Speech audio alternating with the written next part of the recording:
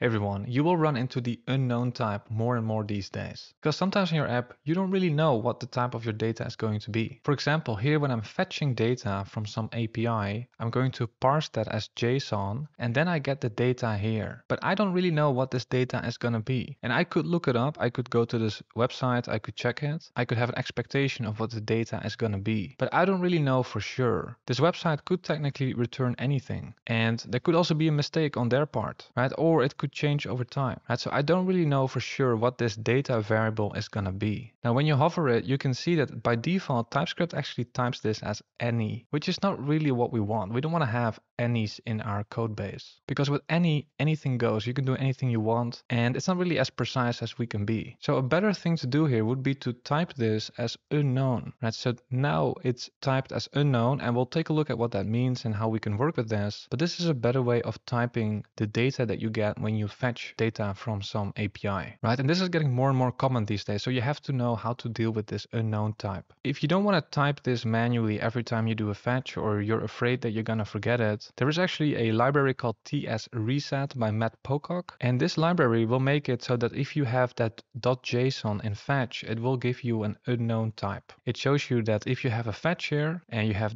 .then and then you do rest.json, you parse it as JSON, the variable that you get here will be typed as unknown, right? And TypeScript by default types it as any, right? So check out that library. I'll have a separate video on that soon. All right, so that was one example of the unknown type that you're going to see sometimes. Another very common source of that unknown type is when you deal with errors, right? Not the most exciting topic, but as a professional developer, you do need to know how to do these try-catch statements, for example. So here I have a simple example. I'm using the resend library to send an email, right? So this is just a service that you can use to send an email, and that could go wrong, right? Could go wrong. So what you want to do is you want to wrap this in a try-catch here. So here I'm going to attempt to send an email in try, but if something goes wrong, I want to catch the error, right? So here I can catch an error, right? So here what's going to happen is I'm going to invoke this send method from resend, but that send method could throw an error, right? That's what we're catching here. And let's see how TypeScript types this. And actually TypeScript these days types it as unknown. And so in the past, by default, TypeScript typed this as any, but these days it's unknown. So we need to know how to deal with this because this try-catch is very common. And typically what you want to do here is you want to extract some kind of message, right? So what you want to do is, for example, let's actually try logging error.message. And when we do this, TypeScript actually starts to complain and it says error is of type unknown. That's because we're trying to access .message on error here, but we don't know if error is actually going to be an object that actually has message, right? Because in JavaScript, you can throw anything. So this resend library technically could throw, for example, the number 5, throw 5. Right? So if you have a throw statement like this in a try block, you can throw something and that will be the value that you get here in catch, right? So now this is going to be 5.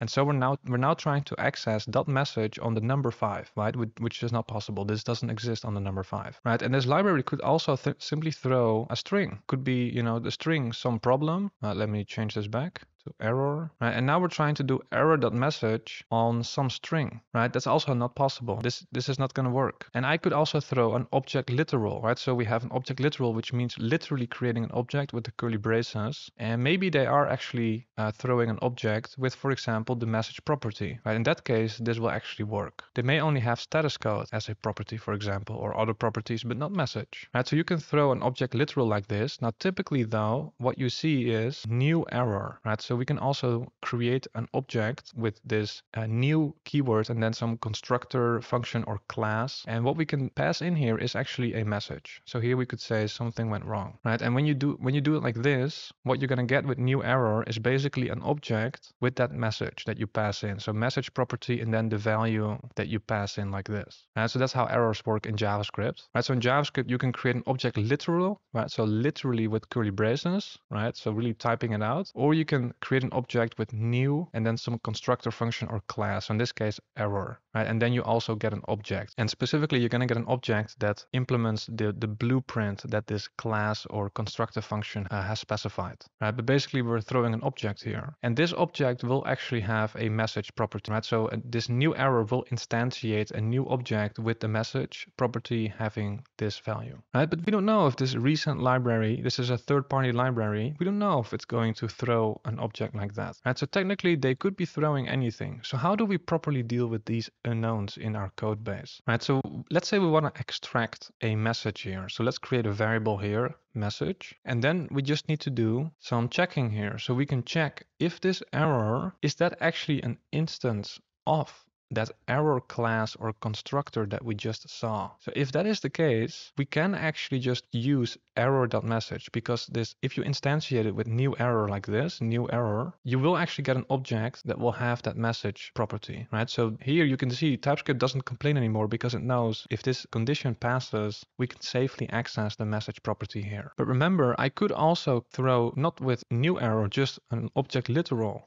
Maybe this has a message in there with some message. If it's an object literal, it's not going to be an instance of that error class, right? So we need to check for that separately. So we can check else if type of this error is strictly equal to object and it has that message property, because it could be, an object without message in there, right? So we also want to make sure that message is in error, right? So if we do this, we actually get TypeScript complaining. So here it's saying error is possibly null, right? And you cannot check if something is in null. JavaScript is a bit strange. So a null is actually also object, right? So that's why here it could technically still be null here when we try to check if it's in error here. So we also just can simply check, does this error even exist, right? So if error is not null and the type is object, and in that object we have the message property, then we can still extract error.message, right? I'm going to zoom out a little bit here so we can see it a little bit better here. All right, so now we have the instance of error, and now we have also if it's just an object literal that they're throwing or some other object that's not an instance of error, but they could also throw a message just as a string, right? So they could also just do type of error if it's just a string. It can be just the actual message itself, right? So then we can just immediately assign the error, right? They could throw some problem, right? Just a string. They're throwing a string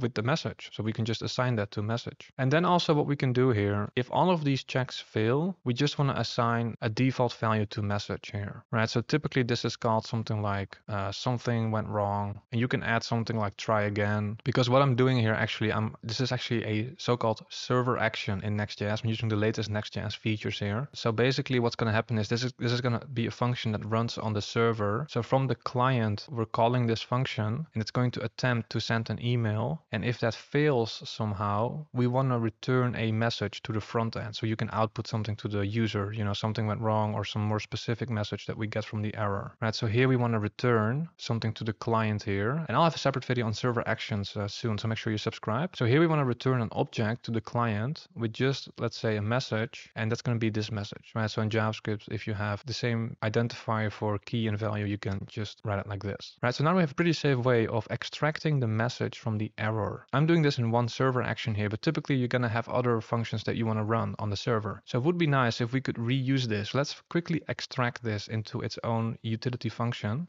Write that up here. You could put it in a utilities file or whatever. Let's just do it here. I will call that get error message or extract error message. Let's call it get. And this will take in an error, and Copilot wants to type it as any. This is actually not the default anymore that we get from TypeScript, right? So now it's going to be unknown. Let's just copy this code. Let's see, we copy this code and I'll paste it right here. And then what we want to do is we want to call that function. So here, if there's an error, we want to return this object to the client with message in there. And then we're going to call that function. So we're going to call that function. We're going to pass the error in there. And at this point, we still don't know what it's going to be, right? So it's unknown, but this function will extract the message from there. That will be returned here. So now we need to return the message, right? So at the end, the message will be returned. And that's what we're going to set to the client, right? So this is a nice utility function. Now, typically I don't type the return type of my function, but I think here it's a good idea because here we actually want a string, right? So here I want to be very specific and explicit. This function should actually return a string. And when we do that, TypeScript complains, let's see, type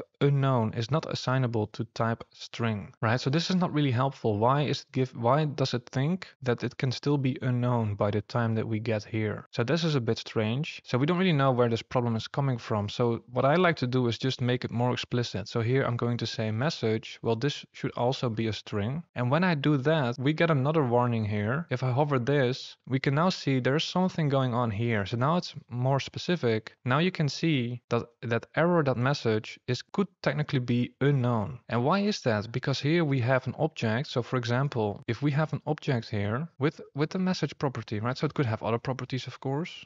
Right, 404, and then message property. Well, that should work here, right? So message could be not found. It's also possible that it's not a string, right? It actually could be a number 5. This is an object, right? So if error it exists, it's not null. Type of error is object, and there is indeed a message property in here, right? But here, it's actually the value for that is actually going to be a number, right? So this is pretty advanced stuff. So what we want to do here is we want to make sure that we get a string here, so we can cast this to a string, right? So here you can use a string with capital K's. You can wrap it in there, and it will cast whatever this is to a string. So if it's actually the number 5, it will make that a string 5, right? So then we can be rest assured that it's going to be a string, right? So this is already a little bit more advanced, but now we're very precise with the types here, and this is going to reduce a lot of potential bugs in your code. Well done if you made it this far. This is already quite tricky. I'm very close to releasing my Next.js React course, in which we will also discuss TypeScript, but specifically in the context of React and Next.js. So I highly recommend, if you're interested in that, to get on the email list, because you'll be notified and you'll get a discount when I release it. Now I do want to say, I see a lot of people jump into React and TypeScript, but they haven't really mastered the underlying fundamentals yet, and those are JavaScript, but also CSS. If you want to work as a full stack or front-end developer, you need to know both of them. So I have courses on them as well. Highly recommend check them out. Links are in the description. And yeah, now we have a really nice way, clean way of extracting this error message. We can reuse this. We can put this in a utilities file and then reuse it whenever we have another server action. So make sure you check out my other videos. One of them will be about these server actions. Thanks for watching and have a nice day.